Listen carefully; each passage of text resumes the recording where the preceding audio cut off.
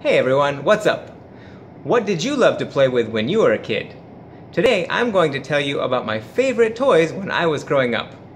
My favorite toys were Legos. In fact, I loved them more than any other toys in the whole world. I always wanted to collect as many as I could, and I always counted them.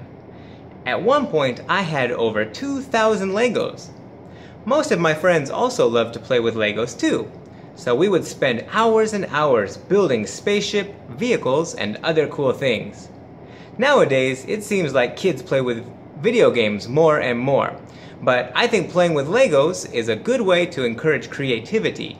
They let children use their imagination to make something from nothing.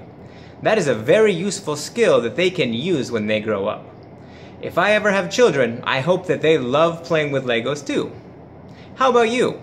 What was your favorite toy or favorite thing to do when you were a kid? Please let me know.